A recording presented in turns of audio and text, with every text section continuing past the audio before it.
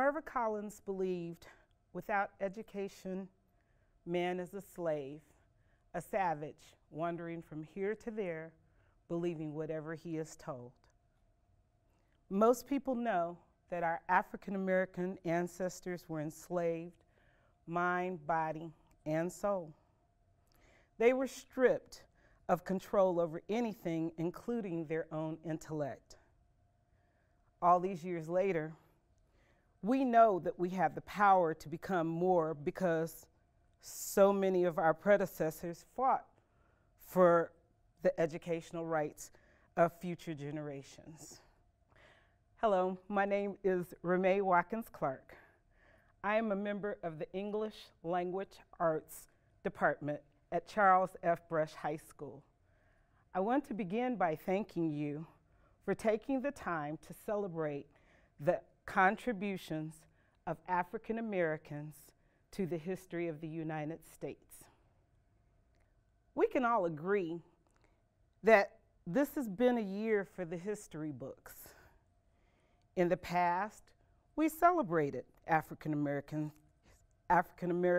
contributions to politics, dance, theater, literature, athletics, and more. More recently, we celebrated Brush graduates, and they came back to share their wins and losses with our students. Typically, our history tributes are student-driven and student-focused, but this year is different. The pandemic caused us to make many adjustments, so in keeping with the call for change, we decided to involve our staff in this year's celebration of African American achievement. And we asked several representative members of Brush staff and students to share their thoughts on influential African Americans. Some of the names discussed may be familiar to you, some may not. Hi, my name is Mrs. Lewis. I teach social studies here at Brush High School, and I chose for my historical figure and actually someone who is an inspiration to me, Frederick Douglass. In college, we were given the opportunity to read this book. It's called The Narrative of the Life of Frederick Douglass, an American Slave, written by himself. And as the title implies, he wrote it in his own words, what his experiences were with slavery. I find him inspirational because as I was reading this, first of all, I couldn't believe that a former slave wrote these words. They were just so well written. But also his determination in just about anything. I recognize that I could use that to accomplish just about anything that I wanted to do. So with Frederick Douglass, this is the 1830s, he was determined to be educated. He was determined to find kids on the street to continue this education because he knew it was so important to him. He was determined to find freedom. He knew what was at stake, but still he continued on his journey and he made it to freedom. And the thing that I find most inspiring is he's living this simple married life and he recognizes his determination to speak for those who were still enslaved, about his story and the story of so many others. Hi, my name is Sally Fine. I'm the English Department Chair at Brush High School. And I would like to talk to you about Zora Neale Hurston. Zora Neale Hurston. I'm not sure if she was a woman ahead of her time or as a society, we've just taken a very long time to embrace her vision. What she offers in Their Eyes Were Watching God is a feminist character who longs for love and isn't willing to settle for less, regardless of how long it takes or how many rules of society she must break. Janie is her own person and thus serves as a strong role model for our young women in the 21st century. Hurston's words should not be read quickly, but rather savored so that you can appreciate how her prose borders on the poetic, how every word is carefully chosen so that you can experience it through your senses. So Janie waited a bloom time and a green time and an orange time. But when the pollen again gilded the sun and sifted down on the world, she began to stand around the gate and expect things. What things? She didn't know exactly. Her breath was gusty and short. She knew things that nobody had ever told her. For instance, the words of the trees and the wind. She often spoke to falling seeds and said, "I hope you fall on soft ground," because she had heard seeds saying that to each other as they passed. She knew the world was a stallion rolling in the blue pasture of ether. She knew that God tore down the old world every evening and built a new one by sunup. It was wonderful to see it take form with the sun and emerge from the gray dust of its making. The familiar people and things had failed her, so she hung over the gate and looked up the road towards way off. She knew now that marriage did not make love. Janie's first dream was dead, so she became a woman. Hi, my name is Lily El-Shiktaha, and I'm a senior at Brush High School. I thought one very compelling passage from Their Eyes Were Watching God was this one. In Their Eyes Were Watching God, Hurston states, "There are years that ask questions and years that answer. Janie had had no chance to know things, so she had to ask. Did marriage end the cosmic loneliness of the unmated? Did marriage compel love like the sun in the day?" So not only is this passage meaningful, but I think it is very relatable. I think everyone experiences moments where we have more questions than answers. There are moments in life where you don't know what's going to happen next, and you feel this overwhelming feeling of uncertainty, and I think everyone experiences fright when they have this.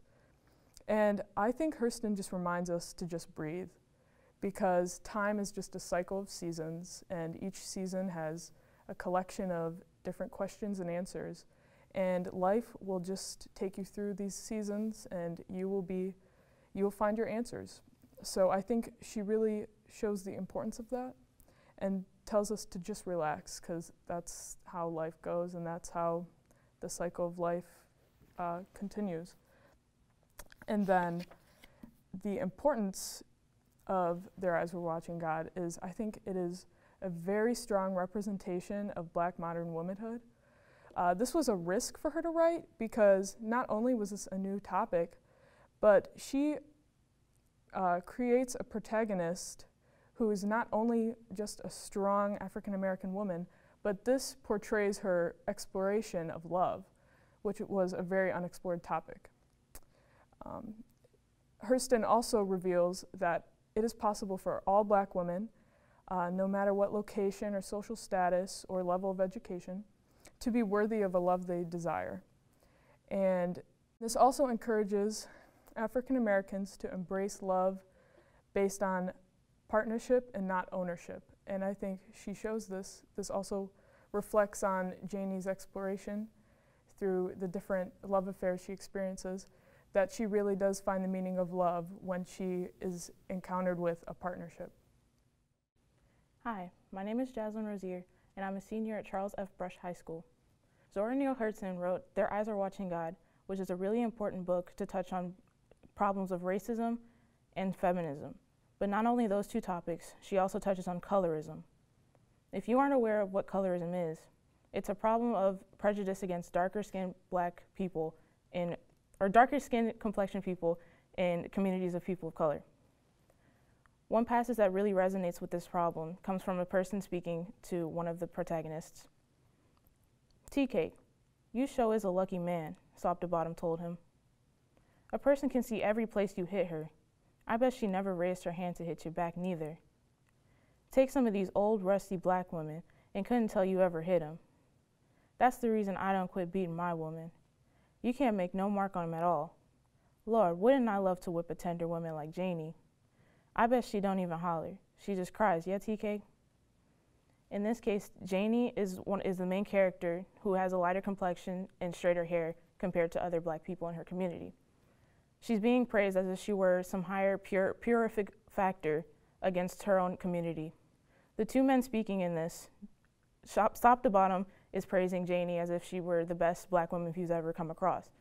Compared to the darker women in his own community, he speaks down on them as if they're dirt and nothing more than just animals. This is important to put in this story because not enough people are aware of this problem of colorism in these communities. Especially feminism, because these men think it's okay to hit women when it's not. But in this case, they think the weaker the woman is, then the better power they have over them.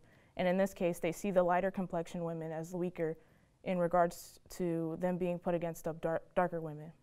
This is important to know. This is important to read because not only does it explain colorism against dark black women, but it also shows how favored light-skinned women are against darker black women and light-skinned women. It also touches on the fact that feminism needs to be a more touched on topic, since the men speaking to each other think it's okay to hit their women, and the fact that they can't speak back to them or yell back at them. And if they do, it's a problem. Zora Neale Hurston did a really good job at touching on this topic throughout the book because the character Janie herself realizes that her own community doesn't appreciate the darker complexions around her, but she doesn't really have a voice to say much about it because she realized she's more favored over them. Hi, I'm Bridget Johnson, the 9th grade school counselor at Brush High School.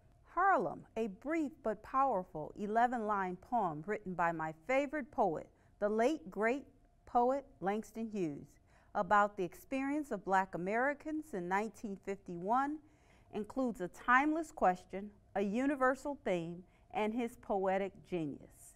It is my belief that this lyric poem birthed so many masterpieces in American history, literature, and politics that became timeless, universal, and genius, including but not limited to the play by Lorraine Hansberry, A Raisin in the Sun, Dr. King's famous I Have a Dream speech, as well as Harlem Renaissance. As an English teacher, school counselor, and parent, I will always incorporate this great poem in my life's goal to instruct and inspire. Harlem by Langston Hughes. What happens to a dream deferred? Does it dry up like a raisin in the sun or fester like a sore and then run? Does it stink like rotten meat or sugar and syrup over like syrupy sweet? Maybe it just sags like a heavy load, or does it explode? Timeless, universal, and poetic genius, Langston Hughes encountered many deferred dreams and sadness, but he kept pushing, kept climbing, all while experiencing police brutality, racism at Columbia University, and the constant no in the literary world. Langston Hughes went on to publish novels, poems, plays, and essays, and is celebrated and studied in American literature and colleges today. I'm Adriana Sanchez, and I'm in the 9th grade. I am doing the poem Let America Be America Again by Langston Hughes with Miss Sarah Ball. Let America be America again. Let it be the dream it used to be. Let it be the pioneer on the plain seeking a home where he himself is free. America never was America to me. Let America be the dream the dreamers dreamed. Let it be the great strong land of love where never kings convive nor tyrants scheme. That any man be crushed by one above. It never was America to me. Oh, let my land be a land where liberty is crowned with no false patriotic wealth, but opportunity is real and life is free. Equality is in the air we breathe. There's never been equality for me, nor freedom in this homeland of the free. Say, who are you that mumbles in the dark? And who are you that draws your veil across the stars?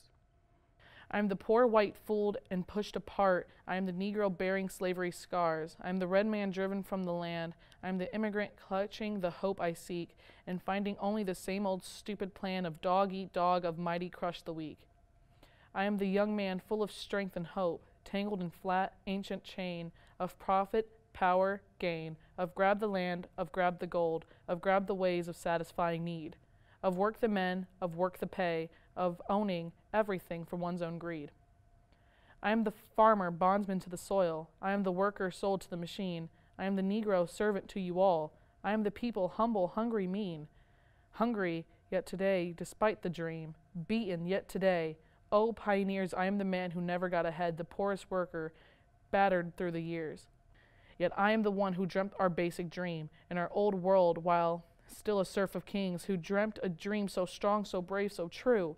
Yet even yet its mighty daring sings, in every brick and stone, in every furrow turned, that's made America the land it has become. Oh, I'm the man who sailed those early seas in search of what I meant to be home. For I'm the one who left the dark island shore in Poland's plain, in England's grassy lean. And tore from black Africa, I came to build a homeland of the free. The free? Who said the free? Not me. Surely not me. The millions on relief today. The millions shot down when we strike. The millions who have nothing for our pay. For all the dreams we've dreamed and all the songs we've sung and all the hopes we've had and all the flags we've hung. The millions who have nothing for our pay except the dream that's almost dead today. Oh, let America be America again.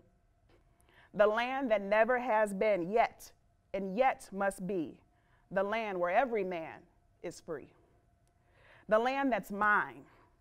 The poor man's, Indians, Negroes, me.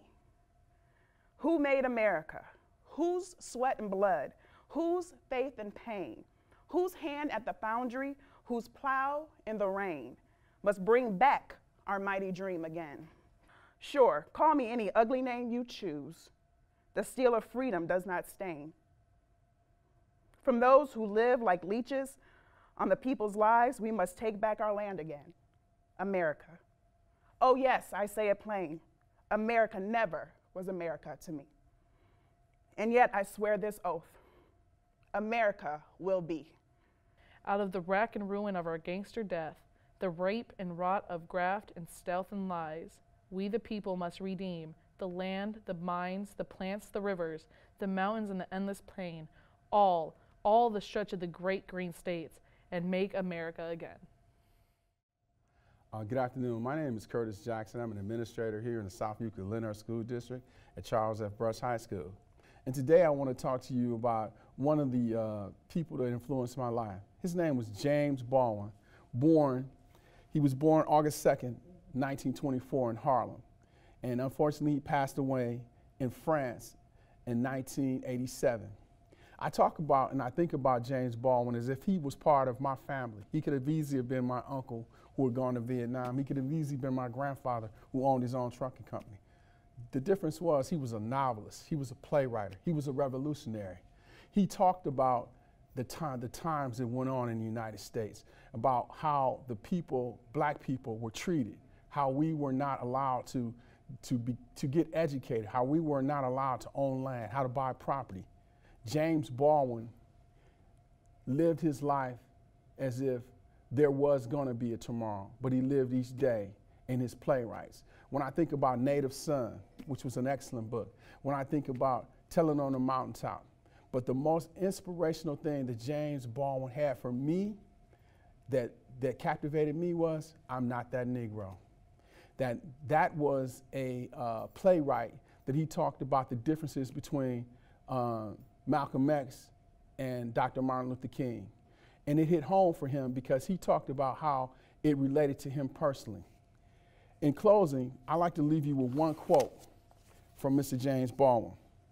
I am not a black Muslim for the same vein, though different reasons, I did not become a Black Panther because I did not believe that white people were devils, and I did not want young black people to believe that either. I was not a member of any Christian congregation because I knew that I had heard and that how I lived, that they did not follow the commandments, love thy neighbor, and I did love my neighbors. And I was not a member of the NAACP because in the North, where I grew up, where he grew up, the NAACP was fatally attracted to the black class distinction, and they repelled a little boy like me. Hi, I'm Dr. Fuller, one of the assistant principals here at Charles F. Brush High School. When I think about a famous African-American poet, writer, civil rights leader, many come to mind who have had a major impact upon my life. However, probably the #1 person I definitely would say is Maya Angelou. She was born April 14th, 1928. and passed away May 28, 2014. Maya's name originally was Marguerite Annie Johnson, and she was born in St. Louis, Missouri. She was an African-American famous writer who was most famous for her poems and 7 autobiographies. She was a prolific writer who explored numerous themes in her poems, including that of women, love, loss, discrimination, struggle, music, and even racism. Maya Angelou has often been referred to as people's poet and Black women's poet laureate. Her poems continue to be extremely popular and have been referred to as the anthems of African Americans. Known about the poetry of Maya Angelou through her 10 most famous poems include Phenomenal Woman, Alone, and Still I Rise. One of her famous quotes that resonated with me that I have chosen to live my life by is the following: I've learned that people will forget what you said. People will forget what you did, but people will never forget how you made them feel. Hi, I'm Mrs. Stranick. I teach global literature and American literature. One of my favorite American novelists is Toni Morrison. I love the way that Morrison inhabits her characters, bringing them fully to life whenever her narration slips into one. I also am fascinated by the way that Morrison's characters hold up a startling reflection to American culture. In The Bluest Eye, Morrison examines the ways that our ideals about love and beauty can sabotage us. The sabotage is all the more devastating when her Black characters don't see themselves reflected in American ideas about beauty. Reading this passage from The Bluest Eye is my student Arthur Barganer, who's studying Morrison for his research paper in Honors American Literature this year. The passage describes the impact of ideals about beauty and love on Pauline, who's already struggling with her marriage to Choli. One winter, Pauline discovered she was pregnant. When she told Charlie, he surprised her by being pleased. He began to drink less and come home more often. They eased back into a relationship more like the early days of their marriage, when he asked if she were tired or wanted him to bring her something from the store. In this state of ease, Pauline stopped doing day work and returned to her own housekeeping. But the loneliness in those 2 rooms had not gone away. When the winter sun hit the peeling green paint of the kitchen chairs, when the smoke tops were boiling in the pot, when all she could hear was the truck delivering furniture downstairs, she thought about back home, about how she had been alone most of the time then too, but that this lonesomeness was different. Then she stopped staring at the green chairs, at the delivery truck. She went to the movies instead. There in the dark, her memory was refreshed and she succumbed to her earlier dreams. Along with the idea of romantic love, she was introduced to another, physical beauty, probably the most destructive ideas in the history of human thought. Both originated in envy, thrived in insecurity, and ended in disillusion. In equating physical beauty with virtue, she stripped her mind, bound it, and collected self-contempt by the heap. She forgot lust and simple caring for. She regarded love as possessive mating and romance as the goal of the spirit. It would be for her a wellspring from which she would draw the most destructive emotions, deceiving the lover and seeking to imprison the beloved, curtailing freedom in every way. And Morrison uses her writing to clarify the African-American experience and struggle. The standard of beauty in our community has always been a huge problem. Even today's passage still applies. Social media and pop culture has made Black men and women feel like they are not good enough for society. This passage means so much to me, and I'm sure many others feel the same. I thank her so much for spreading this timeless message to empower the Black community. Hi, my name is Jim Stranick. I'm a pediatric cardiologist here in Cleveland at Rainbow Babies and Children's Hospital. And I'd like to talk to you today about a man named Vivian Thomas. He was a lab technician who helped develop a surgical procedure that has saved thousands and thousands of children's lives over the last few years. His lifelong dream was to be a doctor. However, he was born just before the Great Depression, and unfortunately, though he saved up money, he was unable to afford to go to medical school. In fact, he only graduated high school. After high school, He got a job working as a lab technician with a very well-known cardiologist named Alfred Blalock. Alfred Blalock took a chance on him. Vivian Thomas happened to be an African American, and this was in the 1940s. So you could understand that this was a big challenge. This was a time where segregation was rampant in Northern America. And it was also a time of a huge amount of stress because he hired him in the 1940s. That also happened to be World War II. So Vivian Thomas and Dr. Blalock were working on an experiment to try to reproduce lung injury in soldiers. They were unable to completely reproduce the injury that they have, but their initial work saved thousands and thousands of American troops' lives. But the big story is when Alfred Blalock was hired to go and take care of patients at Johns Hopkins University. Johns Hopkins is a very storied medical school. It's a famous medical school, and it's one of the best in the country. So it was a dream job of Dr. Blalock to go there. And part of the stipulation for him to go there was, though, that he was able to bring Vivian Thomas with him. So they moved from Nashville, Tennessee to Baltimore, Maryland, part of the South. And Vivian had a tough time. He had a hard time finding housing. He had a hard time fitting in. He couldn't use the same bathroom as everybody else. And he wasn't paid as a lab technician, which was what his job was, but he was paid as a janitor. He had to use the janitor's entrance, and he had to eat lunch in a different spot. It really was a big deal. But he persevered. He did an experiment with Dr. Blalock where they figured out a way to save the lives of these babies that were born with what's called blue baby syndrome.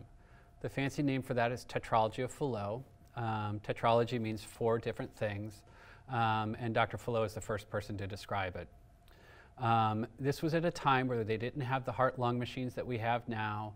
They didn't have cardiac bypass. They didn't have intensive care units that we have. They didn't have any of the modern stuff that we have. In fact, they didn't even have a tool to be able to do this. Vivian Thomas, his dad was a mechanic, and his dad taught him how to shape metal, and he was actually able to shape his own tools to do this procedure. And so Vivian Thomas and Dr. Blalock figured out a way to get more blood flow to go to the lung arteries. That's the biggest problem in tetralogy of Fallot, is that you don't have enough blood going to your lungs. You don't pick up oxygen, so your blood gives you a blue tinge to your skin, so you look a little bit blue in the face and the hands. Having low oxygen levels doesn't allow you to live for a long time. So a doctor, Dr. Helen Tausig, was taking care of these pediatric patients. She said, Dr. Blalock, is there a way you could fix this? And he remembered a failed experiment that he and Vivian had performed that ended up giving a lot more blood flow to the lungs. So they made an experiment in what's called a laboratory where they used dogs as their subjects. They first limited the amount of blood flow that goes to the lungs. That resulted in the dogs dying, which you would expect. And then they were able to save the dogs by getting more blood flow to the lungs. So Vivian Thomas did these procedures over and over and over again. Dogs kept dying, but eventually a dog named Annie, she's the only dog that has her picture hanging at Johns Hopkins University, they were able to get her through. And she lived for quite a long time having done this procedure. And then a patient came. An 11-year-old patient named Eleanor came, and she had tetralogy of Fallot, and they thought she would be a great candidate. The trick, though, was that Dr. Blalock had never performed this procedure. Vivian Thomas had always been the primary person doing the procedure. But Vivian Thomas was a black guy in Maryland. Baltimore was not friendly to African Americans. Dr. Blalock goes in to do the procedure, and he is bringing Vivian along with him. And the doctors in the operating suite who are going to watch this brand new procedure that's never been done before said, no, he can't come in. And Dr. Blaylock said, then I can't do the procedure, because he's never done it before. He's done a lot of surgeries, his hands are very talented, but he has never done this procedure.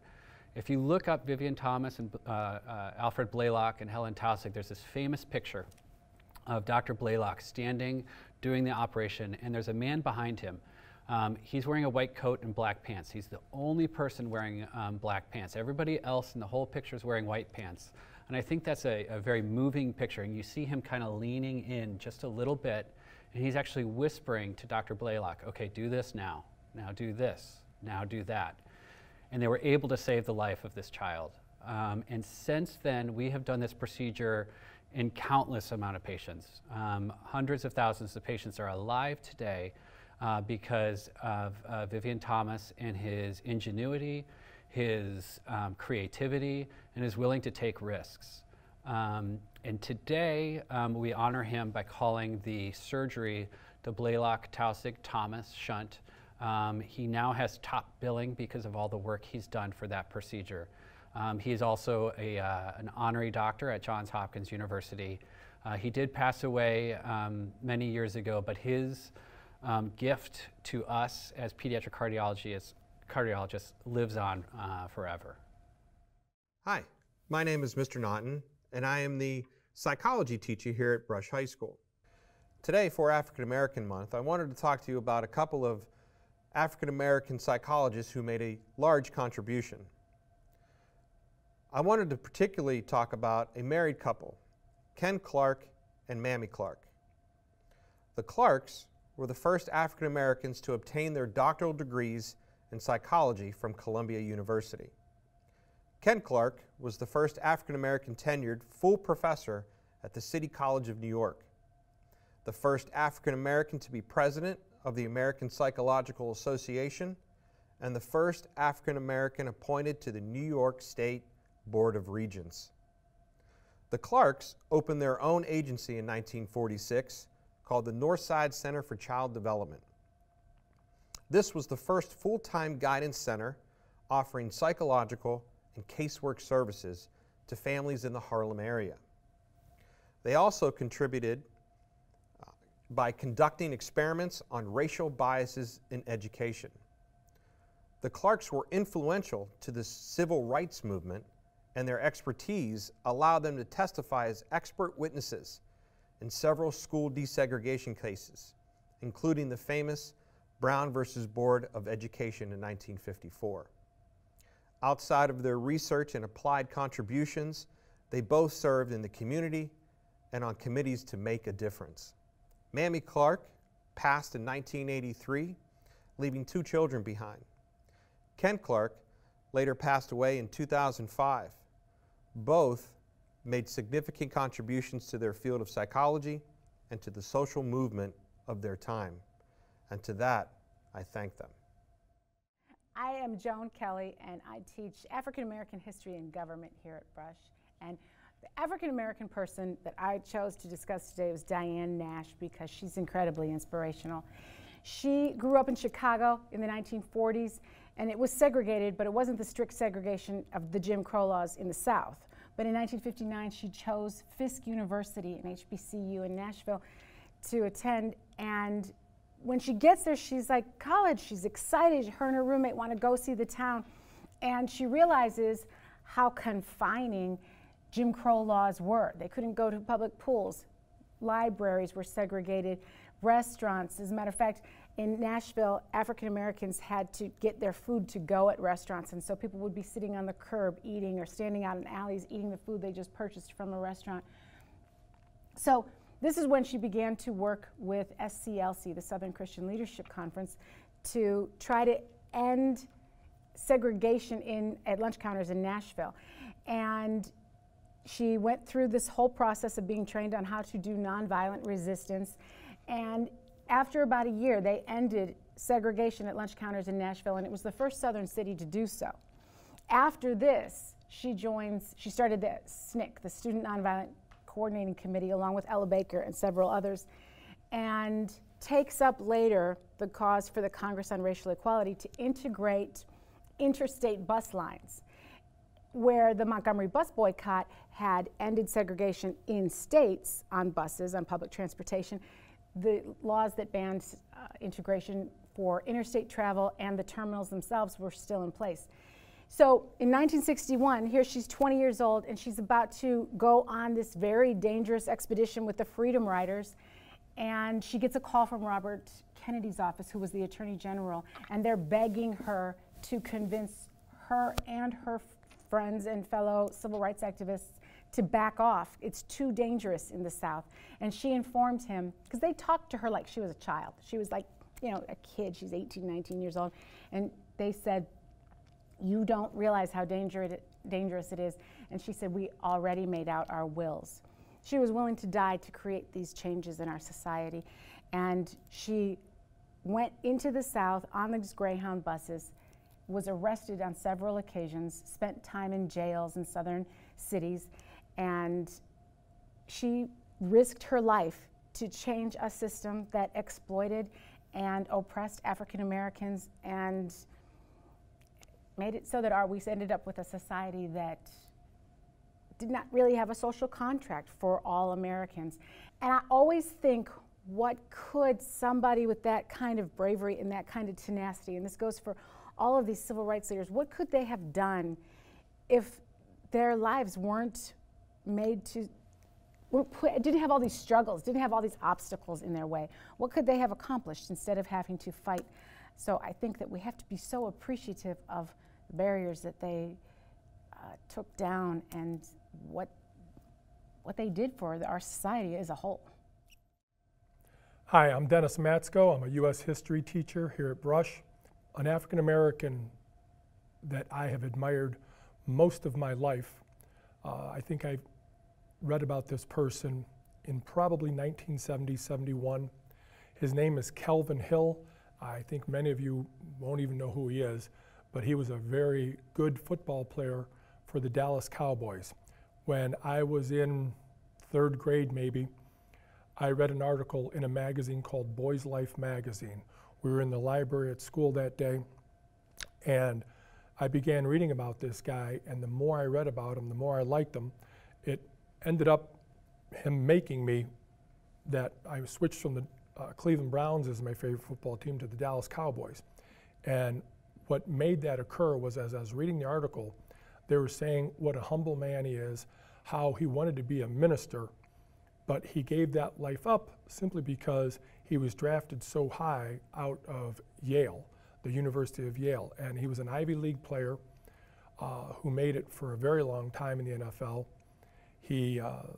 I don't know that he ever became a preacher, but I know he did some great things in his life. And by the time I was in my teens, he was traded to the Cleveland Browns. So once again, I thought, wow, great, here's my hero, and now he's playing for my hometown team. Years later, he and his wife had a child, and many of you may know who Grant Hill is. That's his son. And what's unique is they were both very humble people, very good people, and that Calvin Hill was NFL Rookie of the Year, I think in 1969, and when Grant Hill joined the NBA, he was the Rookie of the Year probably 20 plus years later. So Calvin Hill's a person who I've admired for a very, very long time. So anyways, Calvin Hill is the person I think that I have always admired who happens to be African American. Hi, my name is Vadim Rafkin, and I am a social studies teacher here at Brush High School. My inspirational African American figure is Myron Rolle, a former NFL safety who is currently a neurosurgeon at Massachusetts General Hospital. I think his story is very unique and very interesting and just pretty cool. Growing up as a kid, I played football, and I thought playing football was the coolest thing in the world. If I could play in the NFL, who wouldn't want to do that for a living? Obviously, I was not capable of doing so, but I thought, man, if someone has the talent and ability to do so, who would want to do something else? Who'd want to give that up? I thought it was the coolest thing in the world to play professional football. Well, Myron Rolle had the talent and ability to do so. As a high school player, he was one of the top high school football players in the country back in 2006. He ended up going to Florida State University and was one of the top college safeties during his time at Florida State and was projected to be a first-round draft pick. But Myron Rolle had other aspirations. He wanted to pursue a career in medicine and had the opportunity. He was actually awarded a Rhodes Scholarship to study at Oxford University in England. And he gave up his senior year of football. He had graduated college in 2.5 years, so he had finished his undergraduate degree at Florida State, but had a chance to play football his senior year and actually gave it up to go to England and pursue this Rhodes Scholarship to study medical anthropology, in which he received his master's degree. Once he returned from Oxford, he actually went into the NFL draft and was still, despite taking a year off of football, was still drafted into the NFL. He was that good. He played for the Tennessee Titans and the Pittsburgh Steelers for a couple of years, but realized that his heart was more so in medicine. He wanted to give back to people. So he left the NFL. He was a person, he had the talent to play in the NFL, and left the NFL to pursue medical school. In 2013, he went back to Florida State to pursue medical school. He wanted to be a neurosurgeon. Eventually, he graduated medical school and was accepted for a residency at Harvard Medical School and Massachusetts General Hospital, where he currently still works. He's had a number of specials made on him and was interviewed last year during the coronavirus pandemic as he talked about working on the front lines and what he was going through, even as a neurosurgeon, how everyone kind of puts that aside and everyone's helping to fight this pandemic. So I thought his story was just really unique, that as young kids, most boys, if they have a chance to play football and they like it, their dream is to go to the NFL. And you had this person that had all the ability in the world and did it and still chose to say, you know what, I'm going to walk away from this and I'm going to go help people and be a brain surgeon. So that was Myron Rolle, my African-American inspirational figure. Thank you. Good afternoon. My name is Carl Williamson, building principal, Charles F. Brush High School. Today I'm going to talk about great musician Grover Washington Jr. He's considered as the pioneer in jazz music as he bridged jazz to modern day music. His play inspired the likes of Kenny G. Grover was nominated for 8 Grammy Awards, in which he won a Grammy for his record, Just the Two of Us, and his song, Wine Light. Grover is a proven instrumental genius who continues to reach the musical minds of today's generation. My name is Khalil Black. I am a 10th grade student at Brush High School, and I'm introducing a African-American inspirational figure, Chadwick Boseman. Dear Chadwick Boseman, there's so many things that I could say and write, but none of them would express the amount of appreciation and respect that I have for you. So I'll keep it short and simple. Thank you. Thank you for everything that you have proved to not just me, but people all around the world. You didn't just play superhero. You were a superhero. You not only battled villains on film, but you battled your personal villains off screen as well. You never let that stop you from continuing what you love to do, though. You proved to us that not all superheroes needed to be white, or have fancy powers, or even a weird super suit. Although you may not have realized it, it wasn't just the character we were looking up to, but instead the person behind the mask and underneath the suit. The same person who brought every role that he played to life. May it have been a court justice, a baseball player, or even a simple comic book character. You didn't just act in a role. You were the role. So thank you. Thank you for showing us no matter what obstacles life throw at you, never give up. Don't allow it to stop doing what you love. May you rest in peace. Sincerely, Khalil Black. Marva Collins was a passionate educator who believed all children could learn. When she became frustrated with the lowered educational standards for students in the Chicago public schools, she decided to open her own school, the Westside Preparatory School. She would start the school with her 2 children and a few neighborhood kids. The students in her school would perform so well on standardized tests that Collins would be offered the Secretary of Education position by President Ronald Reagan. Collins declined. Collins declined the position as she believed it was more important for her to continue to build her educational program at Westside Preparatory School. Collins died in 2015. She was 78 years old. She was an educator who believed all children could learn, a belief shared by myself and my fellow educators here at Brush High School. Collins spent her lifetime helping students reach their educational goals. She said, "I'm a teacher. A teacher is someone who leads. There's no magic here. I do not walk on water. I do not part the sea. I just love children." My tribute today is to all the educators who, like Marva Collins, are just people who love children and want to see them become the history makers of the future. Thank you for watching. We wish you a very happy and celebratory Black History Month.